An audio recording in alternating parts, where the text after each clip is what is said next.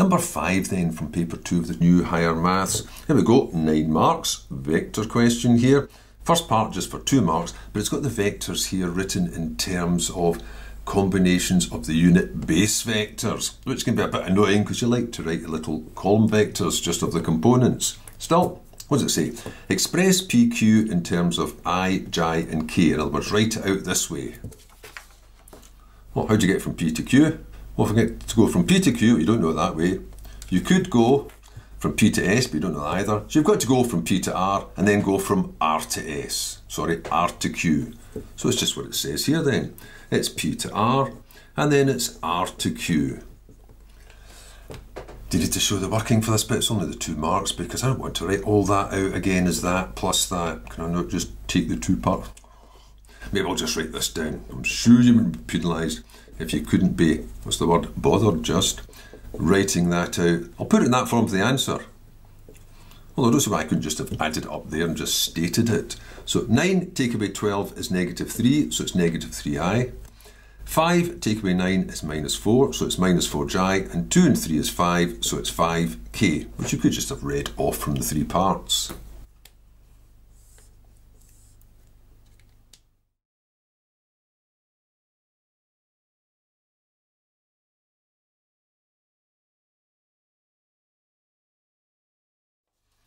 Now, B says S divides QR in the ratio of 2 to 1, 2 steps to 1 step.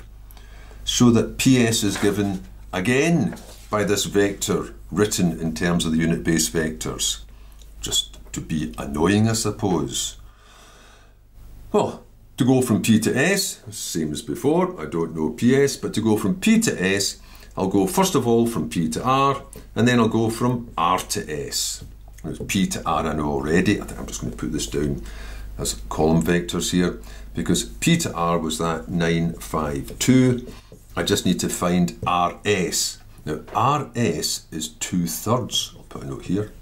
RS is 2/3 because it's 2 steps out of the 3. It's 2/3 of RQ. So it's 2/3 of this one, negative 12, negative 9, 3. I'll just pop them into here doing the calculation on the way over.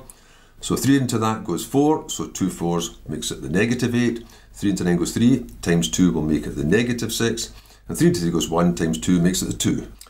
Adding those together then will give you 1, negative 1, 4, which on writing it out in this form here becomes 1 step across minus 1 step back plus 4 steps up as required.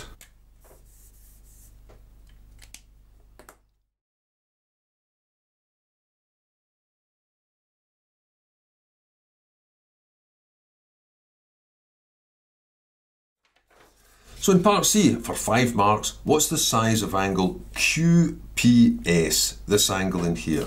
Now if you want to find this angle using vectors and the scalar product, you'll need the vectors that radiate away, so you'll need PQ and you need PS. That's exactly what you've got. So you can just launch into it. So cos QPS will be, I'll just put it down first of all, PQ dot PS, as in the scalar product, over the magnitude of PQ times the magnitude of PS.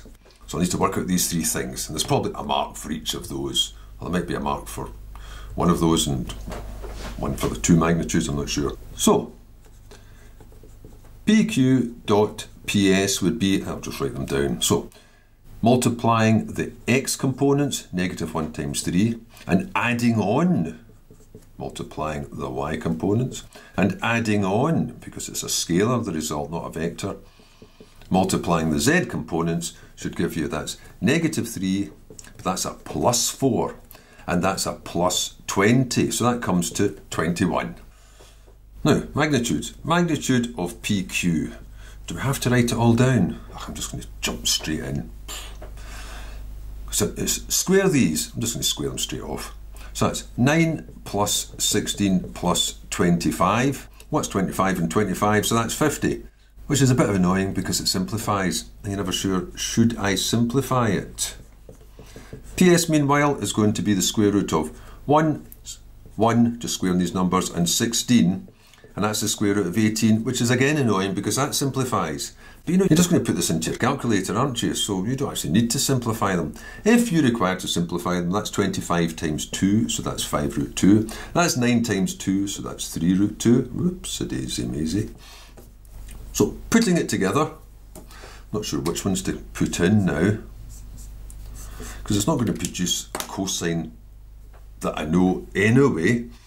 So that would be 21 over, if I put those in, 5 root 2 times 3 root 2, but I don't see what's wrong with just putting in root 50 times root 18, because as soon as I do that, I'm forced to tidy it up.